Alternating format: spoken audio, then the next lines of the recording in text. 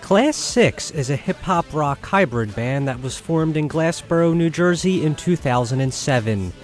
Lead vocalist Chris Bell, producer Kyle Hall, guitarist James Logan, keyboardist Tony Lee, bass guitarist John Logan, and drummer Dan Benevento are the 6 members that make up this band of brothers.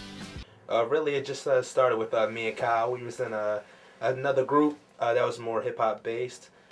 We decided to take a different route musically, and you know, as time goes on, we came across a couple different guys.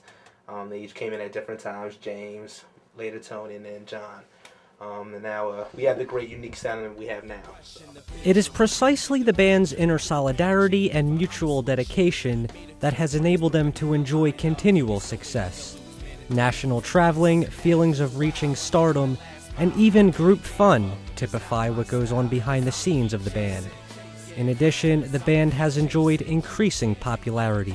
Like we slowly see like more people that we don't know, like hitting us up on social networks and stuff, and we slowly see more people that we don't know at shows that get into it. And it's really encouraging. But has it always been this way? Was success always in plain sight, or rather, did Class 6 undergo trials early on, even with regards to performance locations? Coffee shops, open mics, a bunch of places that really aren't meant for shows, like churches. Anywhere that smells musty, we played there. Anything that like that wasn't, it was a mess, and there's no one there.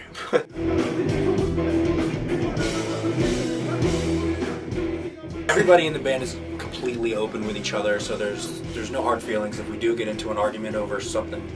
So I mean, it's very easy for us to just come to a mutual meeting point and just say, okay, this is what we like, this is what we don't like. How can we, you know, compare all these two together, and then, you know, we get our end result.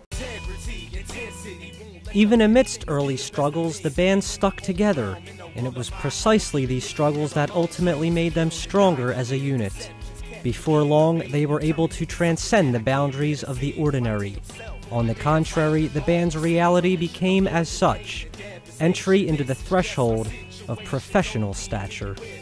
The fight's never over, because I mean, we've gone from, like we said, from coffee shops to playing in front of 1 to 2 people, where you know, we were, you know, blessed enough to play in front of 3,000, you know. So, and it's always that constant goal of, you know, it's getting more and doing better. So, yo, about to get crazy tonight. We're opening up with LMFAO, Luda, and Kesha. So if you're missing out, I don't know what else to tell you.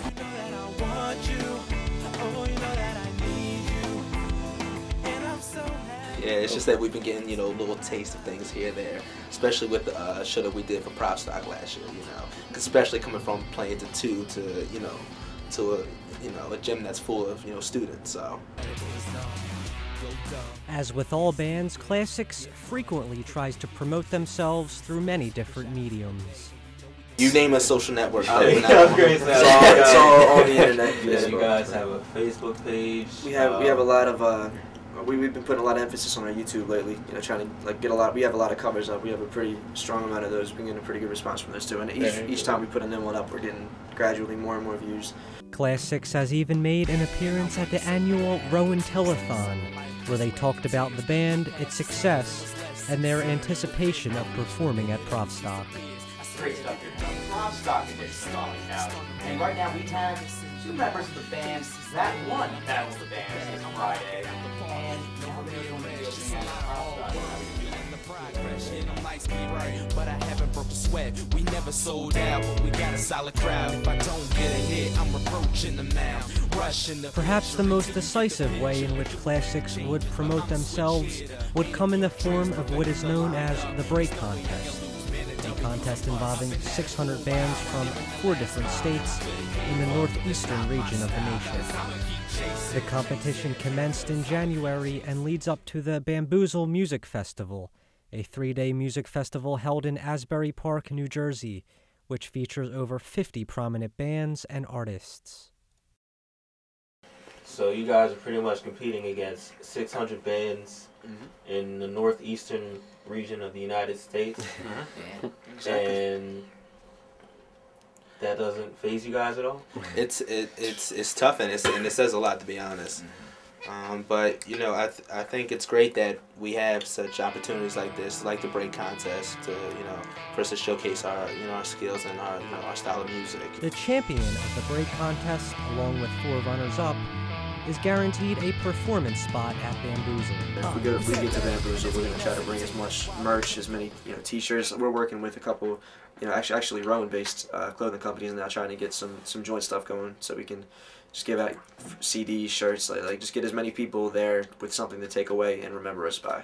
The break contest came just 4 days after, and amidst an overall successful performance, Class 6 was presented with unfavorable circumstances, which nearly jeopardized their chances at Bamboozle.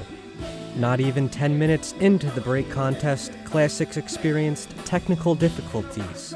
Despite this, the band persisted and provided an overall solid performance, more than compensating for their earlier mishap.